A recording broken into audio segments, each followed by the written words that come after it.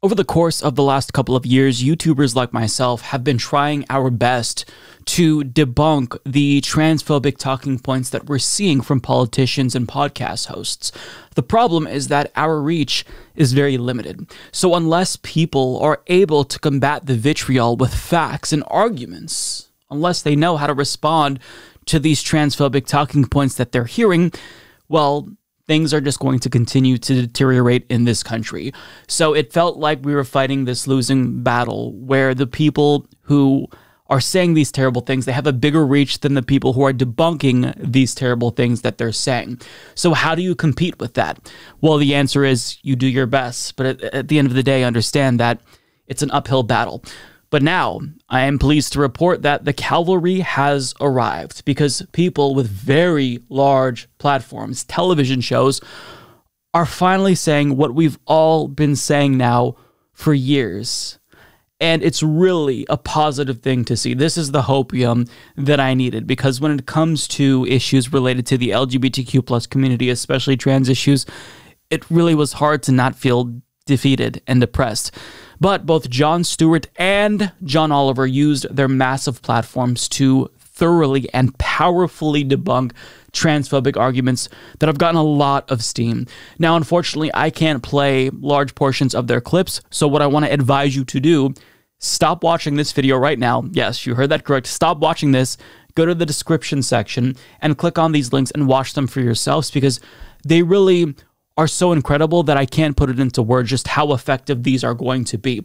But if you don't want to see what they say yet, if you're not convinced, I've got a couple of clips. They're very short because I don't know whether or not Apple TV is going to come after me for playing them. But first, let's look at John Oliver's recent segment published to YouTube on Sunday evening. People like Noam love stoking fear over the spectre of trans athletes, girls specifically, having an unfair advantage and taking away scholarship opportunities. But there are vanishingly few examples nationwide of trans athletes attempting to compete at all.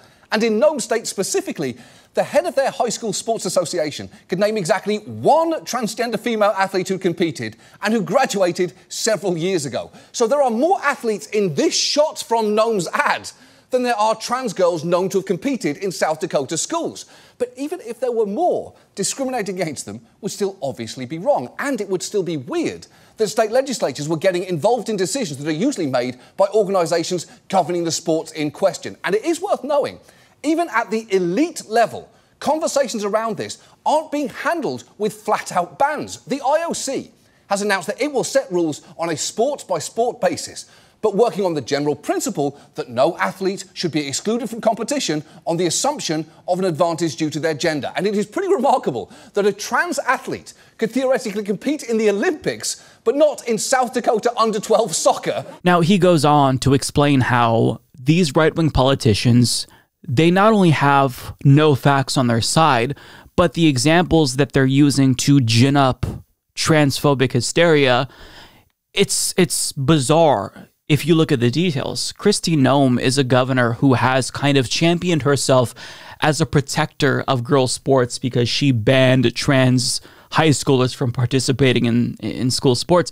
The problem is there's no known transgender athletes. And a blanket ban, as he explains later on, is something that isn't just mean, but it also doesn't really make sense because you have other commissions, like the Olympics, for example.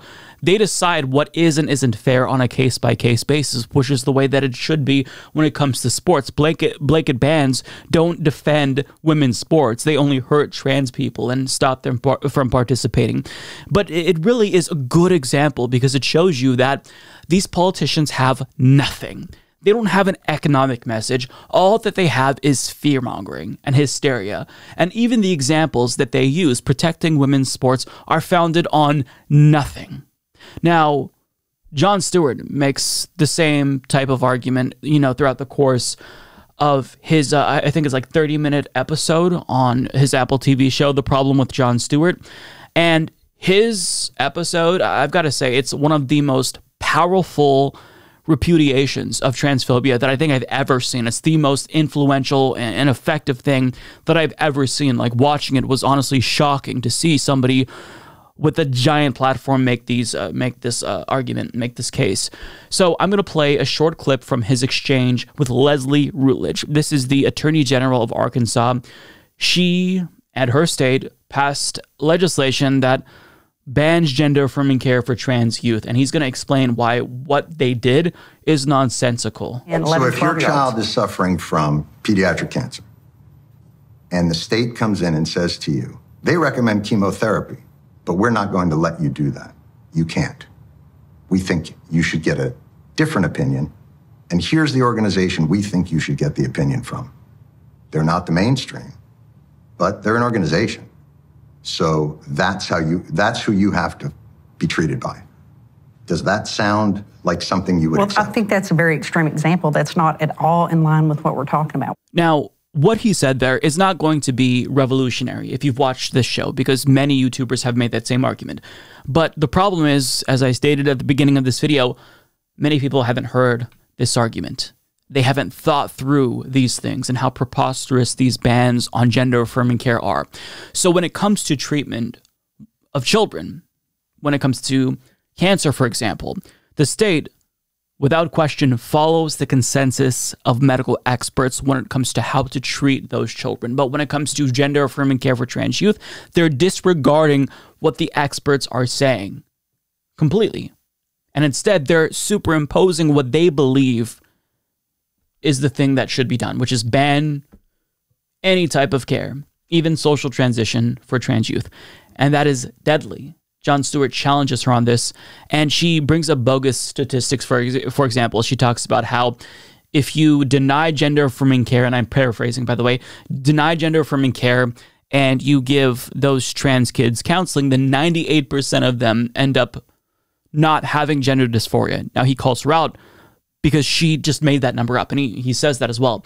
So this exchange here is so powerful because it proves beyond a shadow of a doubt that the transphobes who want to try to erase trans people from society, especially trans children, they have no argument, they have no data, statistics, and they don't have ethics on their side. It's lose, lose, lose for them. We just need people to see this. Now, I don't think that transphobes are going to watch this because they are inherently closed-minded, hence the reason why they're transphobes. Usually, if you're a bigot, you're not a very open-minded person. But if you are somebody who has come to this channel, I've seen you, you've commented, and you just don't agree about all of this gender extremism, I dare you, watch these segments. If you don't want to watch both, watch Jon Stewart's segment and try to formulate some sort of a rebuttal to it. It's very difficult to do. Because again, this is not an argument that he's making based on emotions. It's based on facts and reality and data and empirical evidence. That's why it's so powerful. So the reason why I want to talk about this is because a lot of the segments that I've done lately on trans issues have been very defeatist sounding probably, and I don't want to I guess I don't want to like black pill people and make them not fight. I mean, trans people don't have a choice, but really I want to let people know that it's not a foregone conclusion. You know, we're in this bad state right now, but things can change. And this is a huge shift in momentum in our direction because now, for the first time, all of the arguments that you've been making are now echoed by massive, massive media figures with very large platforms. So what I want people to do, what I want to encourage you all to do is watch these segments, memorize the arguments that they're making, and use them when you're talking about trans rights to your transphobic family member. Use these arguments. This is why we talk about these things. I want you to use the talking points and use the data that I present to you on this program because a lot of people, even Democrats, liberals, they don't necessarily know how to respond to transphobic arguments, so they just kind of choose to step back. But we need people engaged. We need every single person to stand up for trans people because they are under assault right now in this country, and we need all hands on deck. And so what Jon Stewart and John Oliver just did is give us a massive, massive point of reference to point to. Nobody's going to watch a video from the Humanist Report or Lance from the Serfs because they don't know who we are. We're just YouTubers. We could be anyone. But they know who Jon Stewart is. They know who John Oliver is. And even if they may not agree with them ideologically, they at least know that the presentations that they have will be packed with facts and data. It's hard to argue against that. So use them as a resource to debunk transphobic arguments. That's the main takeaway, and that's why I'm talking about this. Now, the video may be deleted because, again, I'm sharing these clips, and Apple TV, HBO, they don't necessarily like fair use. But either way, I had to say it because these segments are game changers in my opinion, and I don't believe that that's hyperbolic.